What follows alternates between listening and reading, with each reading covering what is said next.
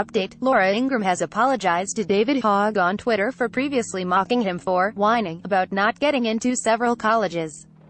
Any student should be proud of a 4.2 GPA, INCL. At David Hogg 111. Laura tweeted, "On reflection, in the spirit of Holy Week, I apologize for any upset or hurt my tweet caused him or any of the brave victims of Parkland. For the record, I believe my show was the first to feature David, immediately after that horrific shooting, and even noted how poised he was given the tragedy.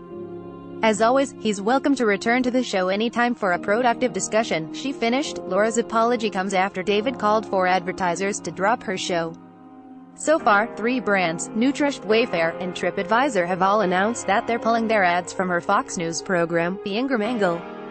Original: Marjorie Stoneman Douglas. Student David Hogg, 17, one of the most vocal student activists after the horrific February 14 massacre, is being attacked by online trolls left and right. That includes Fox News host Laura Ingraham, who mocked him on Twitter for telling TMZ that he got rejected from several colleges. Parkland supporters have called Laura out for her cruel taunting, including Captain America himself, Chris Evans. Chris responded directly to Laura on Twitter, writing, "What is the purpose of this tweet? What is wrong with you? Are you actually proud of this? Regardless of your political beliefs and motivations, this is how you choose to present yourself? You must be so sad, angry and scared. Oh Captain, my Captain." He's referring to Laura's heinous tweet, in which she said, "David Hogg rejected by 4 colleges to which he applied and whines about it. Dinged by UCLA with a 4.1 GPA, totally predictable given acceptance rates. That's just plain mean." Regardless of political differences, she's an adult making fun of a child for not getting into college.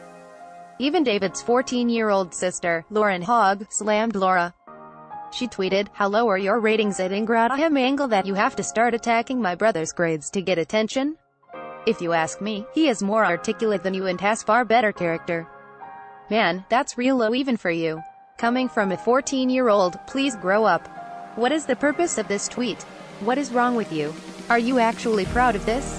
Regardless of your political beliefs and motivations, this is how you choose to present yourself? You must be so sad, angry and scared." https://t.co/pvu64 Chris Evans at Chris Evans, March 29, 2018. While Chris' support is most likely appreciated, David's proving that he can definitely hold his own when it comes to dealing with his detractors. After Laura attacked him, he rallied his over 600,000 Twitter followers to ask the brands that sponsor her show to cut ties. Those brands include Nutrish, Allstate Insurance, Bear, Rocket Mortgage, Liberty Mutual, Arby's, TripAdvisor, Nestle, Hulu, and Wayfair. At this point, Rachel Ray's Nutrish pet food brand has stopped advertising on the show. "Way to go, David." He also tweeted back at Laura, writing, "I'm so sorry to everyone that at Ingraham Angle has ever tried to hurt. We are here for you and we love you, and